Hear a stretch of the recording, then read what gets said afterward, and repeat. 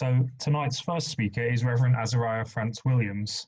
He's now based in Manchester, recently was in Teddington, and his book Ghost Ship, published really a week ago, has already started making waves, not just within the Church of England, but much wider, as it shares stories of pain and progress for racial justice within the Church of England.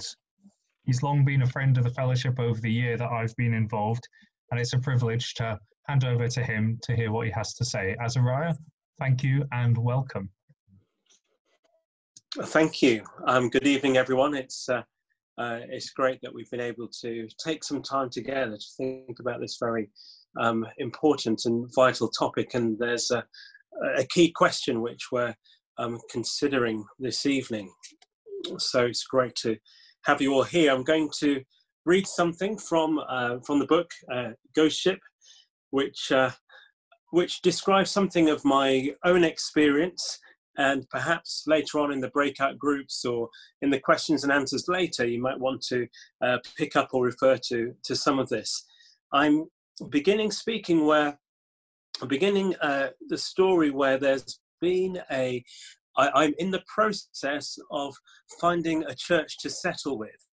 And there's a church that has been interested in maybe having me on their team, and I've not been so sure. And so we pick it up where I'm talking to the bishop about this invitation. My first surprise came when the bishop admitted he already knew of their interest. I was confused as to what this meant.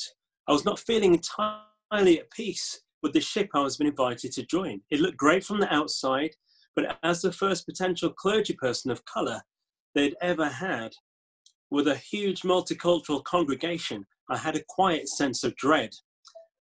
I thought I was dealing with two separate entities, but I was mistaken. There was and is a reality behind the buildings and the titles that held the white upper, middle and upper classes together. Behind the curtain, they were all sharing a dressing room. The bishop approved of the idea of this church, and I realized he'd thought this through, saying, "We don't have the central funding to bring you back, but the church has the resources to provide a stipend, which is a form of salary and provision of housing, and get you back to the city." He was handing me over to them, or was he selling me to them? What was I worth? I was not to be part of the central system of recompense. Instead, I'll be on the church's payroll and governed by their laws. I was a rare commodity in that I was a black man from the smallest nation in the Western Hemisphere, operating on one of the most confident dioceses in one of its most famous of its churches. So I realized the church occupied a place of power over and all with the bishop, and their collective decisions would be over and against me. I went on to join the diocese, and when ordained, had these sentiments confirmed. There are a number of difficult instances I could recount, but concerns from my publisher and my own sense of exposure prevented me from saying more.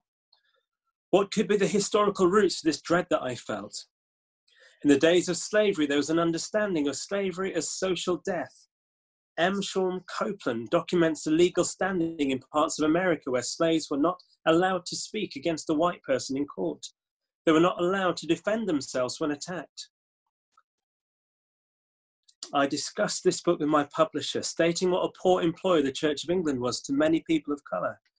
They requested I found evidence to show that this wasn't only my own story. I tried, but found and again people would say the following: "Let me tell you this thing that happened to me, but don't put it in the book." Or they'd say, "This is for your ears only."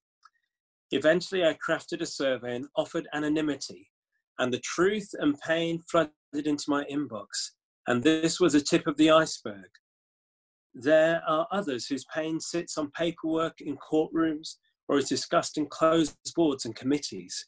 Sometimes years drag by as they seek justice but have to protect the predators. Anthony Reddy documents, due to the effects of racialized oppression and marginalization, many black people may be suspicious or even reluctant to talk in depth about their personal stories or experiences. This reluctance is exacerbated if the person seeking to initiate the conversation is white. I then go on to speak about a movement called the Sons of Africa. In the book, I've described some key people, one of them, Ottobah Kujana. Ottobah Kujana was a founding member of the Sons of Africa in 1787, seen as Britain's first black political group, which had black London leaders coming together to plan and prepare for purpose. It was made up of those who had formerly been slaves or who had parents who had been slaves. They supported each other with their individual projects, and they embarked on collective projects together, adding their signatures to letters, speaking as a group. They were public figures. Kujana and Olodo Equiano were both published authors. They were also involved in arts and culture. They had political clout. From this base, they also worked with other groups, with willing whites who were supporters in the struggle. I'd love to be part of a movement like that, as sons and daughters of Africa. One time I nearly was part of a movement like that. I hustled an invite to a small audience with none other than Michael Curry, the head of the American Episcopal Church. It was held in an iconic home, the former home of John Collins. Nelson Mandela and Martin Luther King had both visited this place. Attached to a visit to a neighboring cathedral, Michael was to meet with us and then head off with the mighty throng who'd only see him as a speck in the distance. We, however, would be in touching distance of our big brother in the struggle. Was this my Sons of Africa moment? There was an impressive cast of academics, culture leaders, conscious clergy, and political thinkers. This was my experience of walking into what I thought was a low to moderate threat level environment and having to upgrade my assessment pretty quickly. Brave Slave, who I can't confirm or deny, it's an alter ego, penned the following account. This poem's called Quarantine. It's all about love, said the pot-bellied, purple shirt-wearing, ebony smiley preacher primate. The royal wedding preacher warmed my inner climate. Yet my hand is outstretched but remains empty. My hope was outstretched but remains empty. Zoom in to that fateful afternoon. Witness me excited entering the room. He arrives and is marched upstairs to meet his conversation partner. He's quarantined away from us, and I would rather his time was lent to the waiting hopeful remnant. The advance guard was a white right man, comes to warm up the crowd, explain the plan, ensure we're on the same page. That's when I realize it's all staged. And the director, producer, lead actor is this white man. An always right man was the wrong man for this nightmare. From the very beginning, he asserted control. I'm an artist and feel this stirring in my soul. Something feels strange. It's all prearranged. We've been edited out of this moment before it's even begun. Beyond words is my grief as I speak in tongues. When we, the people, sit, it becomes not one room but two. An invisible partition falls into position as this white right man states in terms and conditions. He wanted a task force as a modern day Wilberforce. He asked, why are black people not ascended to the highest positions of leadership? I answered, when white men and right men move out of the spotlight, take our lead and then join our fight then. But my lips were still. I had answered in my mind as I felt intimidated by the projection of his weakness as strength. My hope was incinerated. He continued. Did we all want to be involved in this big problem he was aiming to solve? He then laid down the law as he determined our activity. Feet firmly on the floor, he demanded our passivity. He explained Michael Curry is in a hurry, but I knew he'd been sequestered above our heads. 30 minutes we'd already waited. I grew frustrated. He explained, there'll be no participation from the gathered congregation. The Q&A within closed conversation. If that didn't seem too much, he made another prohibition. This time, no touch. No touch was permitted. We were told not to pounce. After that, one or two guests decided to bounce. The people in the room could have been a movement, but we'll never know because we're instructed not to move. Michael Curry could have held us, blessed us, spoken comfort to our tribulation, but he didn't even hear our names. Thank you. I'll be sharing with you later.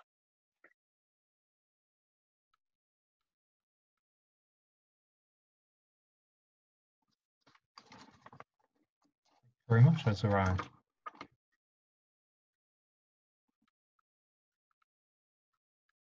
We now go to hear from Farai Mapamula, a Methodist minister serving churches in the Birmingham area.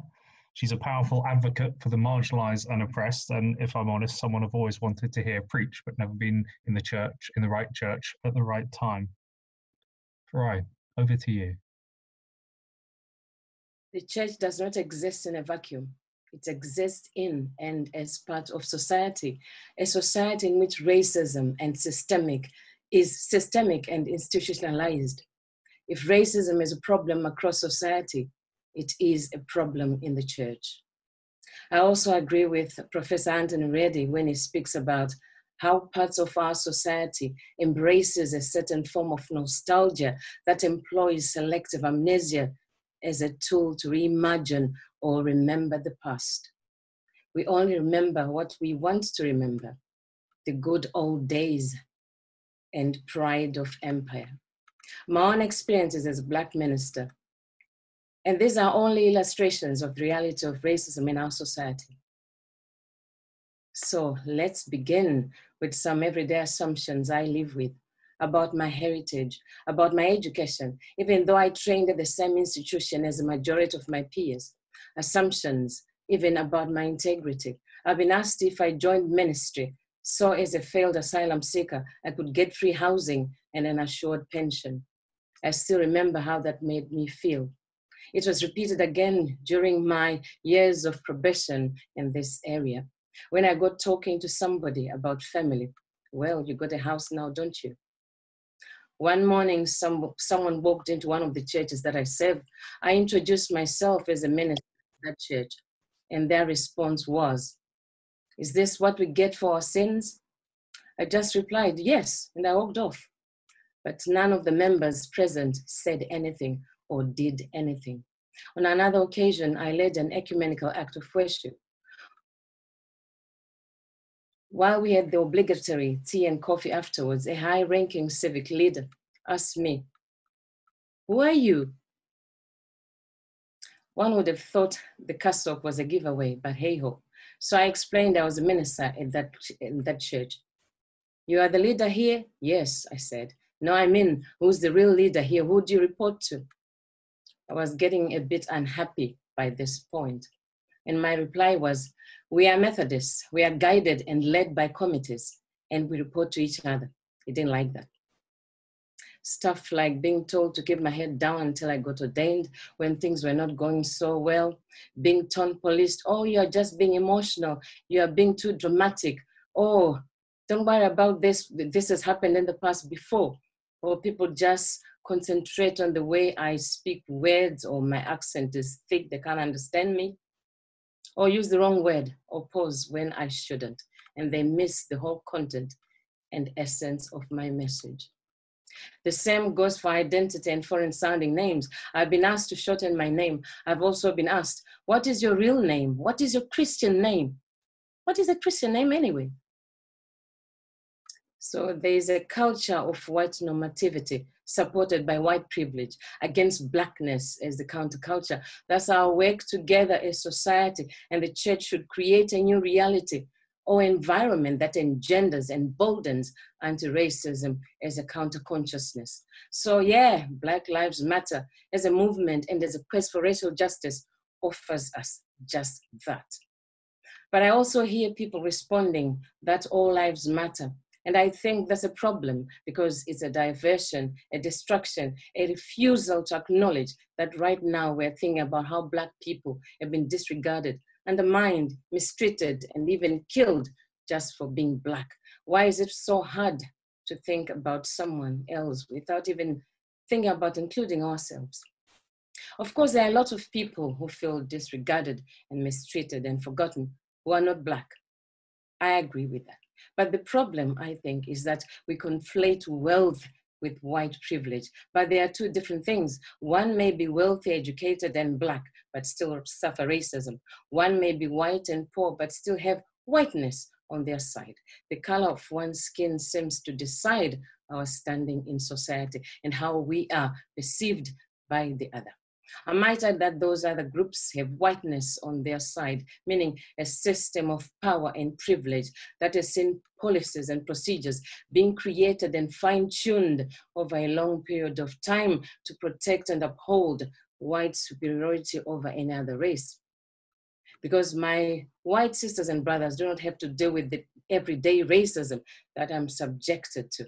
They don't have the added burden of being treated as a lesser person or as a threat or as unworthy or less capable simply because of the color of their skin. Because of their white privilege, they don't have to deal with those things on top of whatever else people are dealing with.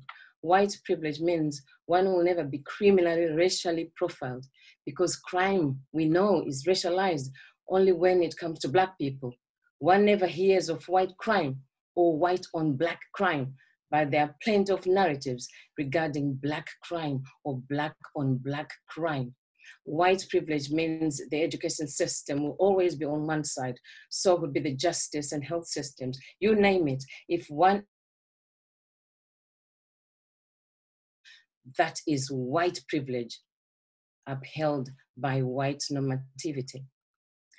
It is not about individuals, but about a system that gives advantage to one group at the expense of others, but then allows individuals to get away with racist attitudes and practices. And this does exist in our churches.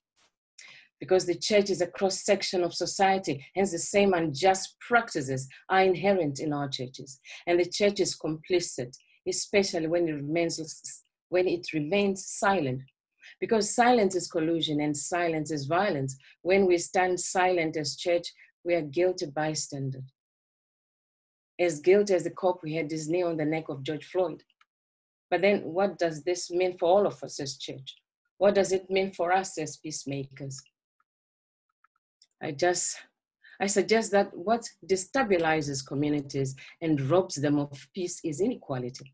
Inequality in the distribution of wealth, inequality to access to education, higher education, and eventually employment, the exclusion and criminalization of young Black men, inequality in the health system, inequality in the justice system itself.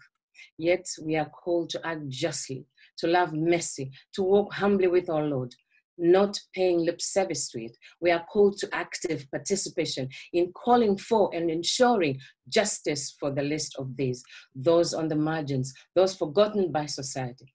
Justice seeking involves compassion that leads to activism. We are called to humility as church. If we are to deal with racism, we need to relinquish our pride, our power, and our privilege, and to do it with humility and repentance. God is peace-loving, is a peace-loving God. And God, our God is a peacemaking God. The whole story of redemption, climaxing in the death and resurrection of Jesus Christ, is God's strategy to bring about a just and lasting peace between humanity and God's self, and then between individuals and their fellow humans. God's children or people have the character of their Father. What and who God loves, we love. What God pursues, we pursue. We can only be known as God's people by whether we are willing to make sacrifices for peace the way God in Christ did. So when the church offers conflict resolution and reconciliation without addressing the issue that causes conflict and injustice in the first place, we are papering over cracks, applying a plaster on a gaping wound, refusing to lance the boil, because racism is an injustice and its existence does not engender peace, but instead emboldens hate and inequality. I think this is, for all of us, a pivotal moment where all of us as humanity have the collective power to decide which way we fall, on the side of justice and equality or on the side of hate and selective ignorance, and maintaining the status quo. Because racism is not just over there in America or in other parts of the world, it is present and prevalent in our society too.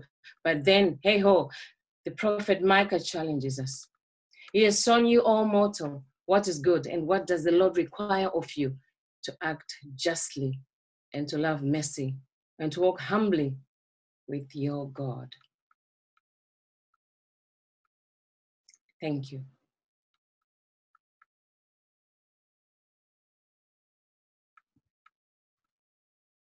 you very much, Farai.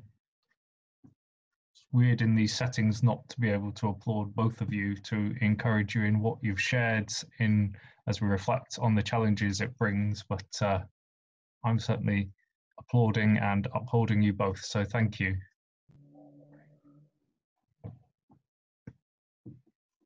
So, Azariah and Farai, the floor is yours, first of all, based on what you've heard from each other.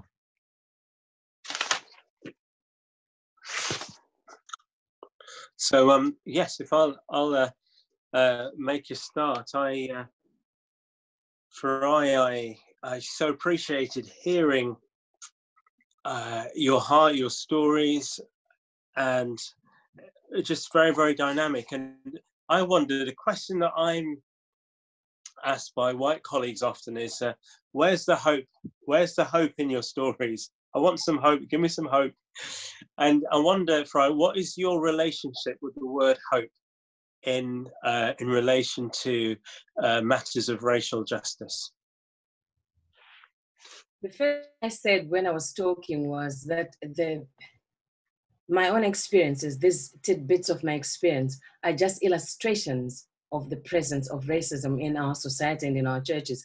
But that's not to say that's my entire experience of my ministry. There's massive hope where I am. There's the fact that I'm speaking to you right now. That's the hope we hold together. There's solidarity, there's empowerment from our leaders. There is, I don't want to say allowance, there's permission for us to talk to one another. And that's where the lie hopes for me, where we can now speak as you and I are doing now. I don't remember the last time I spoke to another Black person about racism in a room full of other people, other disciples. That has never happened for me in the last 4 years. But then it is happening now. That is hope for us, that our leaders, our colleagues, our brothers and sisters are saying to us, let's talk about this, find hope somewhere, find activism, where we are together as a people of God, trying to forge a way forward all together, every one of us. That's where my hope lies. It's great, thank you, thank you. Do you have a question for me? I have another one for you, but I'm happy to share. I just loved your reading. I love poetry, and I could hear some of the stuff that you were reading. It's poetic, it's like a song, and I wanted to find out what informs your literary style. What sort of reading has emboldened you as a minister and as a writer? Thank you. That's a lovely question. I think one of the first things that comes to mind is my mother. May she rest in peace. She, as I grew up, she would read me Bible stories.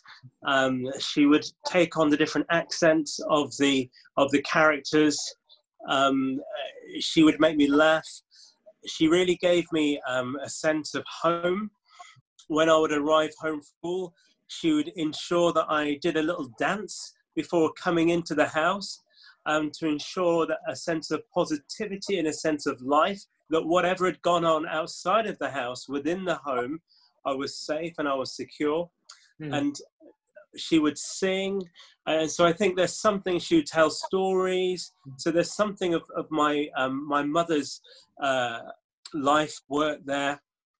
And then when I think of my father, who's more academic, who's a poet, he wrote music. I thought and so.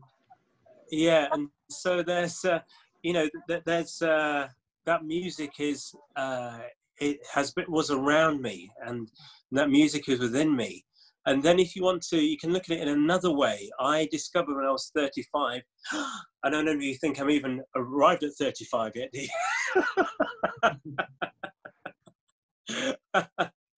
I discovered I was dyslexic and dyspraxic. Really? And so, so my brain is wired differently. And so I come at things from a different angle. And, I have a different box from which I draw my resources from.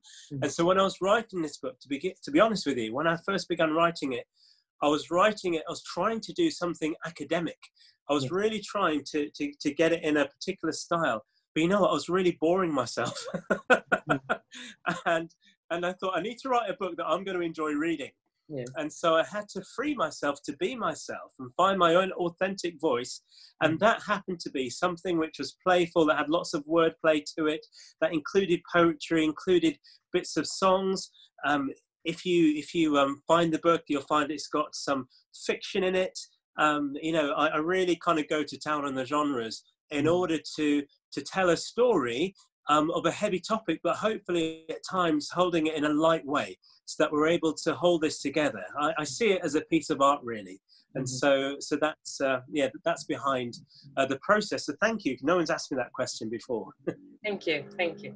I really enjoyed listening to you reading it. It was beautiful. Thank you. Great. Well, thank you. And I'm curious, who's been one of your key inspirations? So when things have been difficult, some of the incidents you mentioned, you know, who is it that you'd reach for to talk to on the phone, or whose book is it you'd pick up, or which memory would you evoke to hold you in place and to reinsert that sense of God's calling vocation, no matter what the hurdles that were thrown around you were? I've got a very strange answer for you, because my go-to place when I'm not feeling okay or I need time out with myself, I love music, and I play loud music, all sorts. Or I go to concerts and just bury myself, or just immerse myself in loud music, and I really love that. And I love poetry. I like Maya Angelou, I like Remy, I like all sorts, Khalil Gibran. I like that kind of spiritual poetry that can allow me to go into another place and just forget about who I am and just be in a little place where words can play with me, song plays with my conscience. And I just find that quite therapeutic. Yeah, that's what I do. I love music. That's wonderful. Thank you. I'm going to look at some of those things after this. That's great.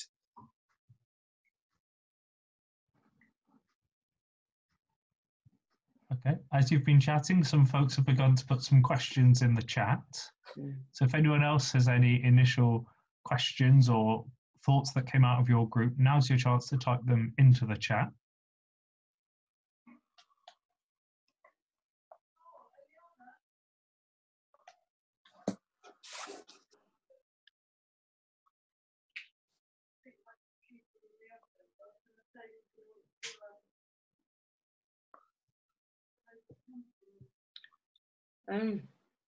There's a question by Mary Asen, and she says, how should people of color or persons of color ministers deal with everyday racism within their congregations? I find sometimes it's good to pull somebody aside and just be honest about how we feel about things. And instead of being angry and aggressive, I call people to the side and explain why I think that is offensive, or not even think how that has made me feel. And I give reasons why I felt that way. And sometimes I even give an example or something that happened in history, why this is offensive, because of such and such and such. And I always try to give people some tool to deal with their circumstances, or a reading or a gospel reading, for example, where we are all the body of Christ. There's neither Jew nor Gentile, that sort of thing. So try to refocus somebody's attention onto something that is inclusive and says of God's love for all of us, rather than a certain group of people. And I also have heard from friends and family and extended family talking about, this word has always been okay, why is it not okay now? And I said, because now is now and then was then. Now it is no longer for these reasons. It is no longer. We cannot continue to use ignorance as excuse We can no longer do that now. We can't afford to carry on pretending we can't see. This is why I spoke about that nostalgia that is selective in its way. It wants us to remember as a tool. It is quite tricky in the way we can only remember certain things and not the others.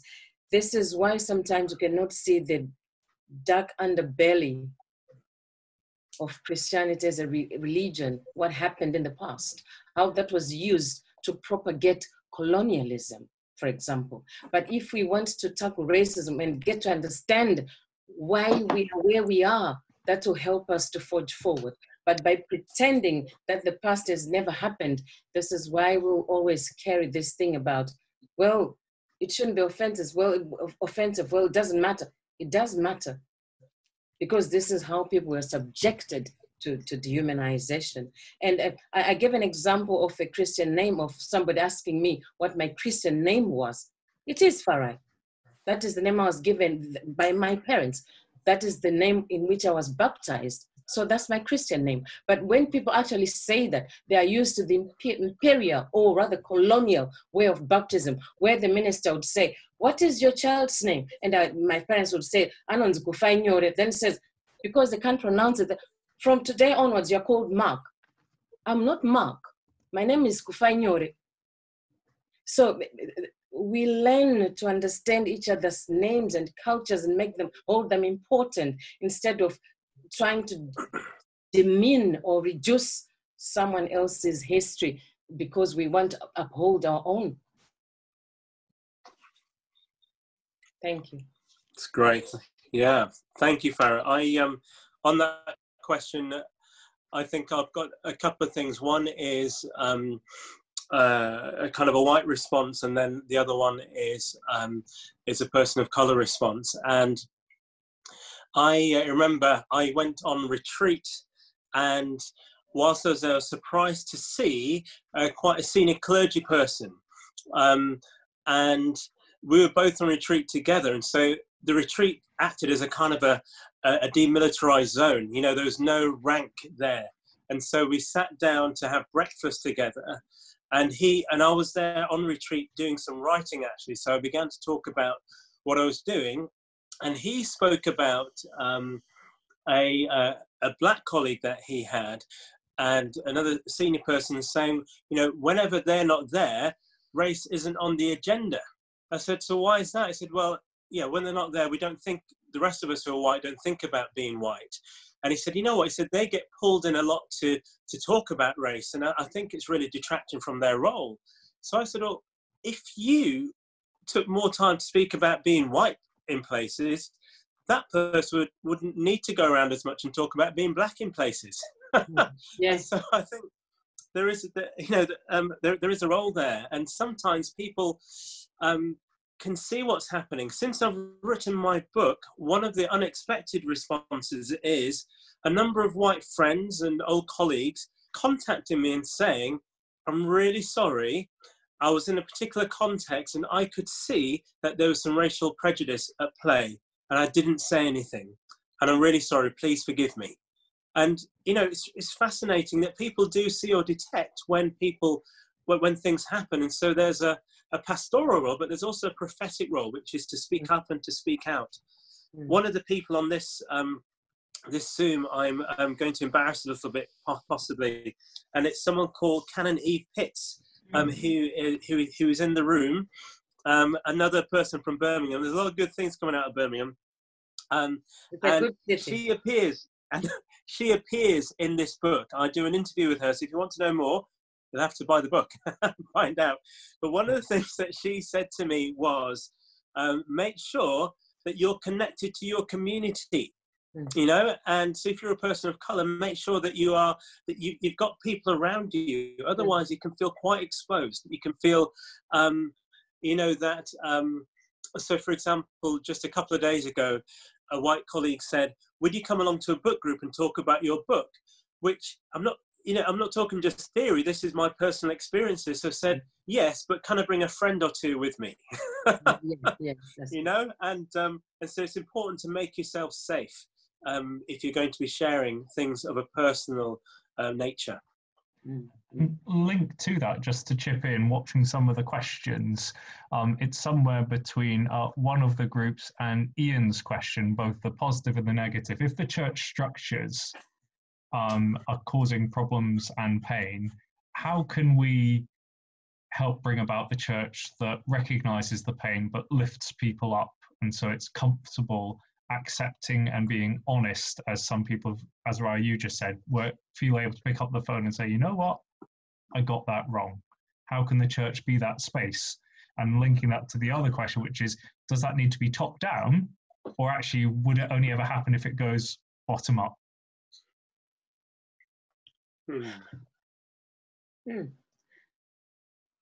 I don't know how best to answer that, but I can only say this has been my response to my colleagues and friends about the experiences we've had in the past few months. I've had responses from friends about how they've experienced this time regarding racial injustice. And I always take this question back to all of us as a group, because we work together as a group, and I say to them, so what are we gonna do together? We are now holding these stories on our lap. What are we gonna do with them? Because we're trying to shy away from a situation where it becomes about one person. This is the go-to person. Shall we ask so-and-so? Shall we go to so-and-so? I think that is burdening this person and asking for answers where they aren't. Because I think prophetically, we are all disciples of Christ. We all need to work together. I listen, I speak. You speak, I listen. And we learn together and take some responsibility. Because what I think might be a danger if we kind of expect answers from a certain group of people is we are setting them up for a fall. Because we're expecting too much from too few people. Why don't we take the gospel as it is? This is the gospel for all of us, not just one person. We are called to be disciples. We are called to be on the margins. We are called to seek justice for the list of this, not just particular people. All of us together. So I just think this is our responsibility together as disciples of Christ. Great, that's wonderful. For me, if you get to engage with the ideas in the book, you'll see that whilst I'm hopeful for individuals and those to change, for the institution, I'm challenging whether it can change itself without outside help.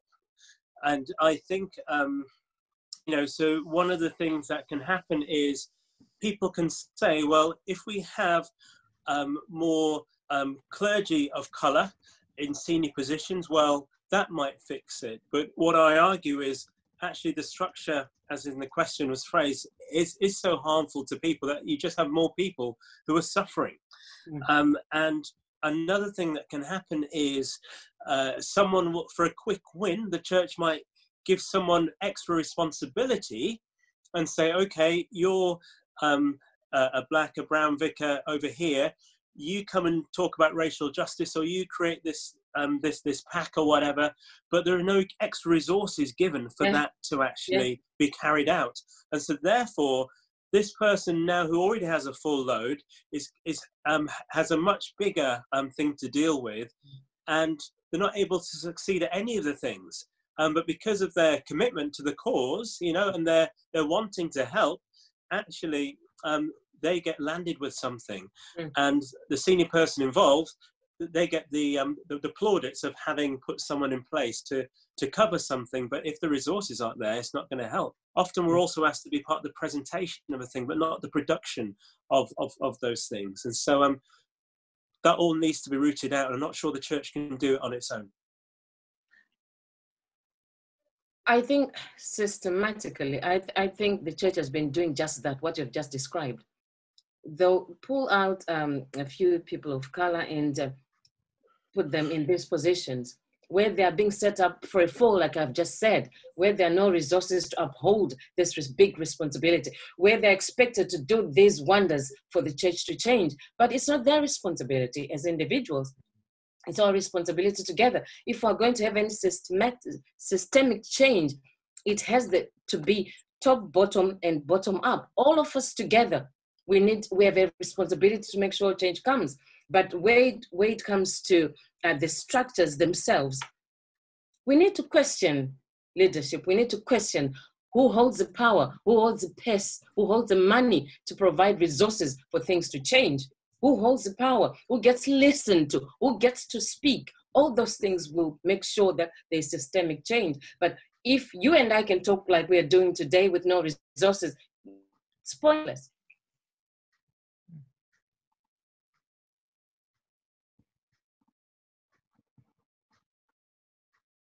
Okay. Sorry, I clicked the wrong button on Zoom, so I lost everything for a moment there. I wasn't going silent. I'd love to put some resource into exploring this more. And I've seen some good questions, obviously highlighting the importance of Racial Justice Sunday. But if we want to move it beyond, great, we've done racial justice, we downloaded the CTBI pack and want to take it further. How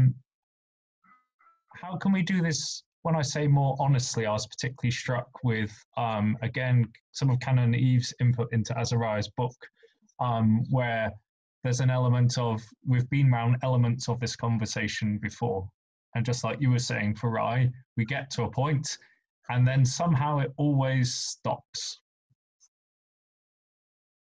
Is that simply about lifting up more leaders, or actually do we need to do more radical things like reshape the theological training so there's a wider breadth of background that ministers are trained in, etc.? Speaking of theological training for ministers, it does include liberation theology. There are full modules on liberation theology. And right now, as we speak, there's an existence of Black theology at Queen's Foundation. So I think there has to be appetite for our districts and our circuits and all our clergy to get involved, get engaged with that. And what I found interesting is I was talking to friends about, in the Methodist Church, we've got an EDI toolkit that speaks about all 9 protected characteristics by 2010, and the law that says all these characteristics are protected. And it's been there for over 10 years now, or now maybe more or less, just around that time. And I was talking to people who said they wanted me to come and speak in their group about this EDI toolkit. And I said, well, it's on the Methodist website. And this person said, I've never heard of it. And I said, well, 18 months ago, I ran an EDI symposium, or rather workshop at Reimagine conference. And I remember you. And I did give you a copy, a hard copy of that. Do you remember? Oh, yeah, that, yes. And I said, yeah, that. So I think sometimes we engage in things, we talk about it, we go to conferences, speak about these things. And because people are not affected by racism, they don't want to take it forward. This is why I was talking about responsibility, that each time it has to be a Black person's responsibility to speak on race, write about race, challenge about race. Where is the solidarity from my sisters and brothers who are not people of color? So this is why I'm saying it's our responsibility together. Where do we take this forward? Embed it in our mission, embed it in our ministry, embed it in our preaching, embed it in our teaching. Everything that we do has to be social justice. What does Luke say? What have I come to do? What does Jesus say to all of us? What have I come to do? We know that. So I think it's all up to all of us, not just certain people or certain groups, or expect our leadership, or expect the president of conference, or expect a certain committee to do it. It's all our responsibility. This is what we preach every day. Yeah. Something else that's come out of Birmingham is the chap called Robert Beckford. And I was in recent contact with him, and he said to me, I'm going to read something. So I asked if I could share this. He said, as long as I credit him. So he said, I've got a plan of action to move people on. 3 or 5 points for radical change. You can almost imagine him saying these things. Revolutionize theological education. Mandatory anti-racism training. Yes. A moratorium on public school leadership appointments. Ouch. Diversify every major committee. And then number 5, free ackee and saltfish at every service. And number 5 is a fun one, but also it's a serious one in terms of what food do you eat when you go to church services and meetings? It all says monoculture. And so there you go. That's a Rump Breakfast top 5. I agree with him, actually. Apart from the saltfish, where I'll bring my own sada.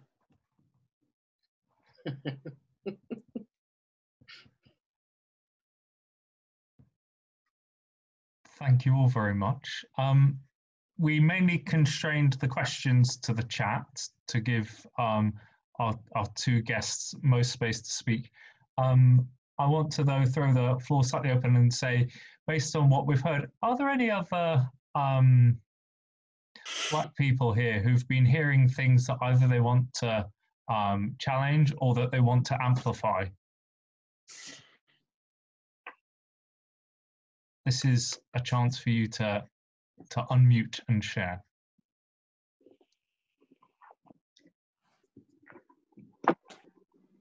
I'm just wondering whether hierarchical actually land up magnifying this problem.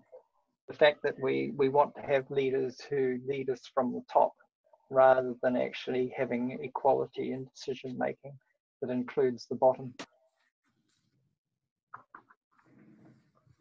Eve, I think you'd also chipped in as well. Yeah, I feel strongly that in order for the church to change, we have to retell the story.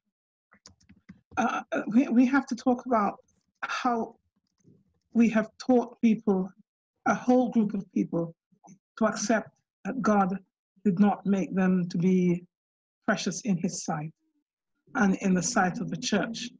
And what kind of stories of, how do we talk about ourselves? How does my white brothers and sisters talk about themselves? How do they see themselves? And I think it's going to take a lot of courage, men and women of courage in the church, to actually re-examine the stories we tell about ourselves.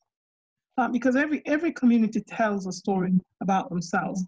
But I think the consequences of the story that's been told for at least 400 years has gone so deep that we are going to have to re-examine that. That's going to be time consuming, but it's the only way forward, because we can't use the old foundation to build a new house. My comment, John, my comment, I've got 2 comments. The first comment I have is on silence. Why is it our brothers and sisters who are white are always silent when they see these racial incidences Farai was talking about and Azariah was talking about? Why are they silent? Why do they not call out? You know, what is it that stops them from calling out some of these things? Because if they do, I think there will be change. Then my second comment is on, since the beginning of all this whole issue with George Floyd, my sense is the community and society, particularly my brothers and sisters from the other side, from the white brothers and sisters, are expecting us, the victim, to come up with the answers for racial injustice. I don't think it's fair, and I don't think it's the right thing to do. Why should we, the victims, provide the answers instead of either the other way, or as Farai and Azariah have been suggesting, we working together to come up with answers? We are being expected, as the victims, to be the panacea, to bring salvation. How does that work?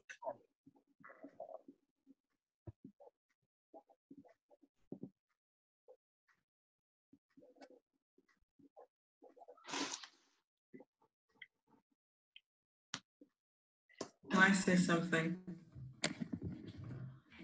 Yeah, for me, in the last few weeks, what I've experienced is exactly what Douglas just said, and Farai has alluded to as well, that expectation, that weight, that burden seems to be placed on myself, to the extent that you think, well, are people really wanting to engage with this or not? So you were sitting in a staff meeting. I'm a Methodist minister, and we know that conference has just agreed that circuits and churches should create forums for conversation to talk about racial inequality and to look at training and so on. I'm sitting in a meeting and I'm saying, I'm reporting this back as a rep from conference, and there is total silence in the room. Nobody has to say anything. And then somebody says, well, or can you send us some pointers, send us some books to read? And on one hand, I want to do that because I do want to educate people. But on the other hand, I feel reticent in doing so because it then becomes my thing. And as Farai said, it's an our thing. This is a message of the gospel. The church is saying that racism is against the gospel of Christ that we preach. So therefore, it isn't my thing. And so there was Inclusive Church on Facebook page are going to be doing some conversations around race. And so a member of the congregation sent me this and say, oh, Ramona, this should be of interest to you. And I'm thinking, well, actually, this should be of interest to you. Exactly. Why aren't you thinking that that's for you? So the racial thing is for me? No, it's not for me. I already know how not to be a racist, I'm not trying to be derogatory or anything derogatory to anyone, but it's how do you say that without people feeling sort of defensive? And I think that's what I've been getting in the last weeks. People just being really defensive about anything you say, the conversations, wanting to deviate from the conversation of inequality, wanting to be distracted from the conversation we need to be having, which is about the gospel. And people are saying this is a political thing. This is about you on the left and you on the right. I'm thinking, well, no, this is a Jesus thing. And so how do I, as a Black woman, as a Black minister, put that across to my white congregation members to say, this is an all of us thing. And you don't want to feel as if you're the one constantly talking about it, because then people say, well, you're always talking about it. Exactly. It's a really difficult place to be, and how do I find that balance? And I don't quite know the answer. So I'm hoping somebody has some tips. I'm throwing it to you now. How do I get people to have that conversation without seeing it as a Ramona thing? Because it isn't. I think sometimes it's deliberate that people want to make it about your thing, make it your thing. Then it just becomes another Black rant, a Black woman ranting over something. And I'm not saying I'm skeptical, but I've seen it at play where people want to make it about you rather than the racism we're talking about. For example, this thing about the statue in Bristol, it has become about the statues rather than the systemic racism that we're talking about. This is just a diversion tactic that is employed by people who can face their own prejudice or their own attitudes that are embedded in their own hearts. Why are you trying to make it about me? Because I'm not, racism is not about me. I didn't bring it on. I'm not a racist, but I am the victim of the racist attitudes that are being thrown at me. So it's not my responsibility. This is why I say it is our responsibility together. This is something we do as disciples. I'm not asking people to change for me. I'm asking people to change for those on the margins, the list of these that we're called to stand up for. It's not about us. It's about all of us together. Thank you. I want to throw a mixture of Ramona and Douglas's question out to the white people in the room. And I want you to think carefully for yourself. And if one or two people are comfortable to then unmute and share.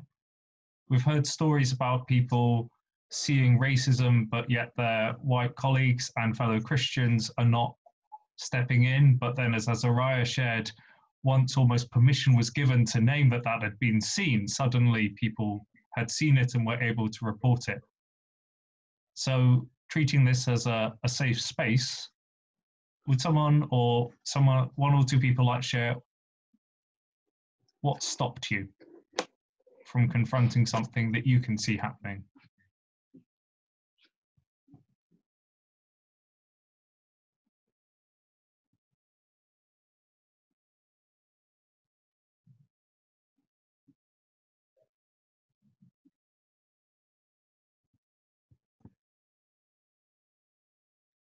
I don't have a particular story in mind, but what I'm feeling inside myself is a deep sense of, I just don't know how deep my brokenness runs. And if I open up to it, will I simply collapse? I am too frightened of that brokenness. And yet, as a Christian, I have come to understand that brokenness is a gift. But when I am confronted with a situation, my fear is so deep. The issues are entirely relational and immediate and complex and emotional, and I'm overwhelmed into silence. And I don't know how true that is, but I feel it's really important to say something about the depth of my brokenness being beyond what I can hold, or at least that is my fear.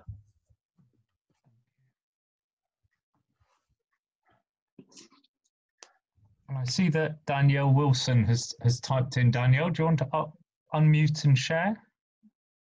Oh, I wasn't expecting to. I was just writing it out. I guess what my question was, what I was saying is that it's trying to get the balance right, I suppose, is what you're all talking about today. So in some of the faith spaces that I'm in, we're trying to do our own work by reading books and trying to talk together openly about how we become more anti-racist and learn.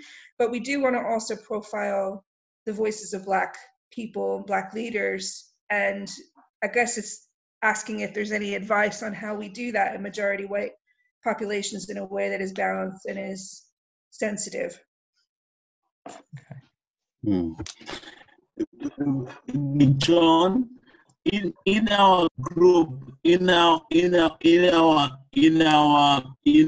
group, I don't know whether Caroline would want to share, because we talked briefly about this, and Caroline did to share one or two things. I wonder, she is on the platform, whether you can just call her out, whether she wants to repeat what she said to us in our small group. If she's comfortable to do so, if she's not, that's fine. Caroline. Yeah, I'm happy if you want me to. I mean, I think for me, it's an acceptance of the racism within myself and the desire to be liked, not to be impolite to somebody, and therefore I don't sometimes have the right words, and so I go silent. And so I'm learning, just beginning on a journey, I think, to accept the racism within me, and therefore to encourage other people to accept the racism inside themselves, because I can't escape it. You know, I'm white, I'm middle class, I was well educated. That is who I am, you know? So because I'm well educated, I have a responsibility as well as a privilege to try to articulate in ways that are not rude, but are challenging. I was thinking back, I didn't say it in our small group, but I was thinking back of when people said they'd had a visiting minister. I'm a retired minister. When they had a visiting minister, and he was very nice, but we couldn't hear what he was saying. And instead of me saying, actually, that is a really, really tough thing to say, because if you couldn't hear somebody and the sound system wasn't working, I hope that you would say to the sound engineer, I couldn't hear, was the system working? You know, what was it? Was it that you needed to say something, or was it that actually you assumed you wouldn't hear, you wouldn't understand? What was it that was going on? So I dealt with those conversations at a very superficial level, and I didn't actually challenge the racism in me and in them to say, what was it that made you think that you couldn't have an open and respectful conversation with somebody? Because it's racist if you don't, and then grumble to me who wasn't there. You know, it's ridiculous. So I think it's me facing the racism in me that stops me, which is the brokenness in me, isn't it? Thank you. Azariah and Farai, you've heard quite a varied conversation. You've seen it bubble up in the chat. It's getting late. We're all trying to find our light switches. Maybe it's time to begin to draw us to a conclusion. Sure. So I think final thoughts each. Sorry. Yeah. So one of the things in response to Danielle's point about how to get that balance, Jesus sent the disciples out in twos, and I spoke about the book group where I said, "Can I bring a friend?" Even in a conversation like this, there can be a sense of vulnerability, and so to flick through the gallery and see some darker faces, that can actually just add. It can give you a bit of extra strength and a bit of extra courage, and so I would say to not have a person on their own doing something, you know, because there is an additional layer that they're having to go through. If I was to ask you, you know, tell me what you talk to your therapist about, you know, tell me if there's a member of your family in prison and why are they there? Tell me about the sibling you haven't spoken to in years and what was the source of that? It's so personal, you know, it's exhausting. And so having somebody else alongside just gives that extra courage. And so for me, it's been great to have Farai here this evening, because that's just given me a real sense of extra boost and courage. So I'd like to pass on to my sister.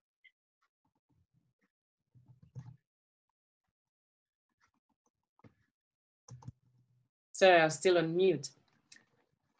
Thank you for that, Azariah. It's mutual. When I saw that we were going to do this together, I was uplifted and I thought, yeah, okay, I can do this. Because I'm always nervous.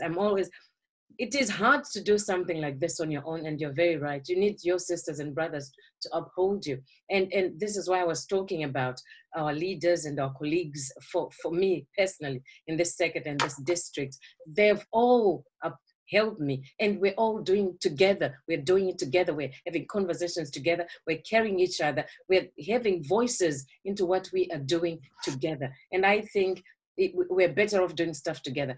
There's an idiom in our language that says, if you want to go fast, go alone. If you want to go far, go together. Go together. Yes. So we'll go far if we go together. But if you want to go fast, run. Sprint. That's okay. But I'm glad that we've done this together. And I'm glad that we're doing this together as disciples of Christ. All of us across denominations. Thank you.